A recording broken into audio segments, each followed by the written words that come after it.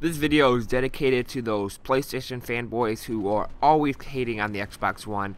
Now I don't know how you can defend yourself and blame it on the Xbox One and how the PS4 is superior.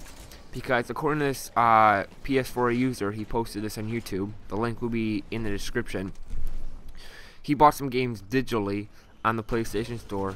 He legally bought it, and when he tried to play it without internet connection, it did not allow him to play the game. And it said, cannot load application, has to connect to internet to verify license. And he did this for many different games, and they all did the same thing when he got it digitally. So then he also went to Twitter to find out maybe there's some problem with the PS4 or something, and he doesn't know, whatever. So he tweets out to Yoshida about this DRM stuff. And then he finds out that Yoshida says that the PlayStation has DRM on digital games since '06. And most people don't know that, and they never really talked about it. They kind of hid it away.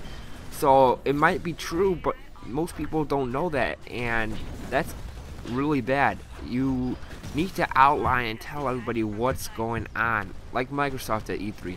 Even though you may not like all the DRM and some of the policies about it were really bad, at least they told us, and we could fight back and get rid of stuff we don't want. See, Sony, we can't get rid of the DRM because we never knew about it. They've been lying to us about this whole time.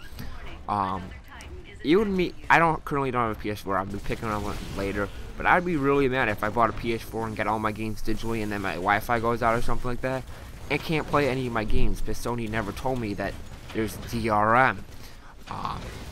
So just leave me in the comment system below on what you think about all this DRM stuff from the PlayStation 4, and if you have your own experience with this too. And make sure you hit the like button, subscribe button to help on my channel, and I'll see you next time.